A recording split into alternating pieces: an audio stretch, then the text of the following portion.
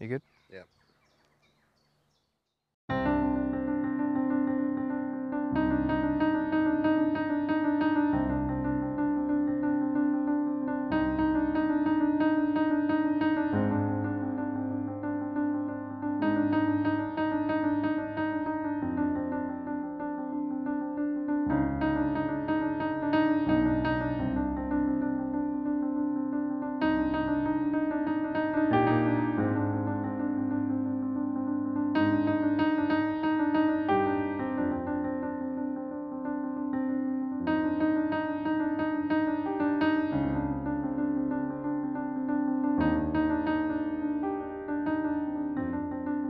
I always struggled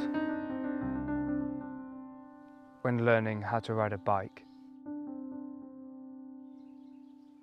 Every time my dad, or my friend's dad if I was at their house, well, every time he'd lift the stabilizers up so that they were hovering, half on the ground and half off, I'd start panicking. Now, not the sort of panic you feel when you lock yourself in your bathroom and no one else is at home. I did that once.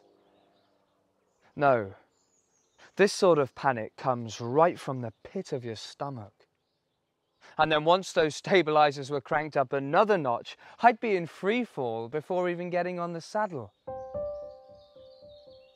Petrified.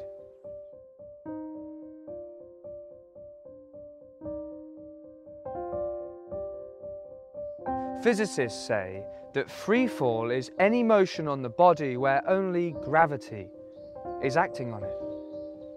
So yes, technically, I was in free fall, but I was 6 and, well, the bike was small. The bike was so small that if I was riding in a straight line, lost balance and fell over, nothing serious ever happened. In fact, nothing ever happened. Thing is, every time that physical fall occurred, it was nothing compared to the free fall my head went through when those stabilizers moved and the dread of what might come next really kicked in.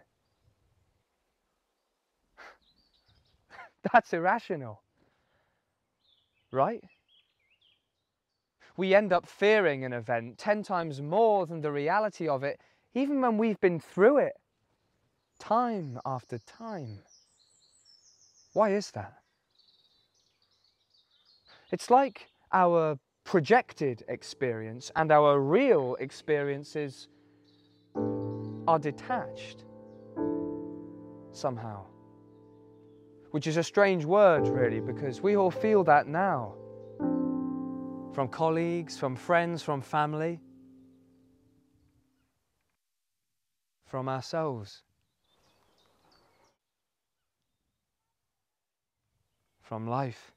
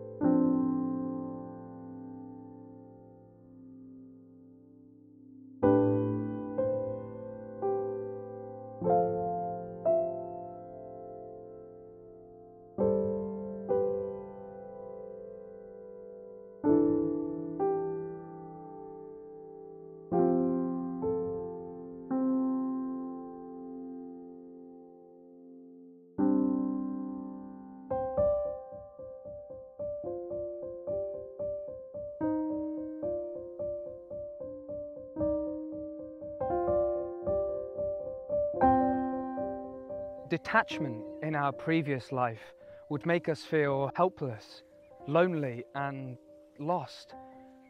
But how long does it take until the abnormal becomes the normal? And actually, detachment in this new norm becomes pleasure, a break, a glimpse into the joy that once was, until like a heavy, heady, drink-fueled weekend, it stops and down you come, free-falling further, faster and harder than you rose on the way up. crashing back like a wave.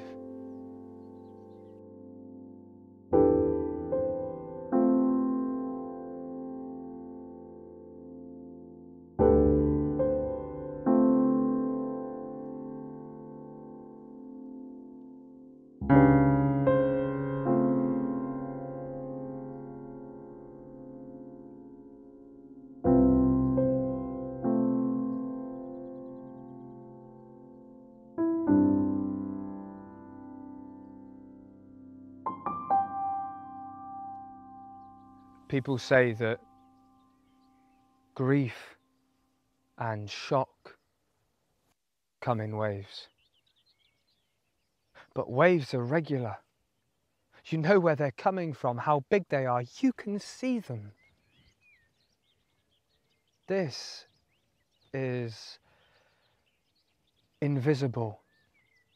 And you can't brace for the invisible, because by the time you felt it, it's too late. There is no personal protective equipment. We're at our most vulnerable, our most open. And it's when you're in that state that you get some perspective, some sense. You realise that all those worries you might have had, sure, they mean something because you worry about them, but they don't mean everything. Do they? Nothing does. If it did, then every time we lost one thing, however big or small, we'd crumble. And sometimes it might feel like we are crumbling, that we've given up, that we're about to get on that bloody bike again, but this time the saddle is just too high.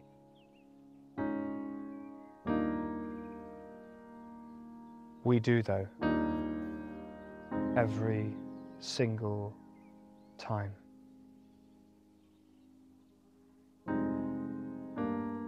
Life is a bit like learning how to ride a bike at the minute. Sometimes you're stabilised, sometimes you fall off, but you always get back on.